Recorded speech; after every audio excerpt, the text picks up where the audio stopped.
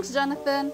So, upon receiving the object that has been found, we here at the conservation unit are then tasked to condition the object. So, before conditioning the object, I have to bring out the object from the storeroom, and since I'm an intern, I'm always supervised by my mentors. So, the conditioning process is really simple. It usually just involves cleaning the object, taking measurements, and the most important thing, filling out the conservation form. So, we condition an object in order to determine its fragility before it is then approved for display or to be exhibited. And that's it from the conservation unit. Now let's check out what Lely has to say in the next slide.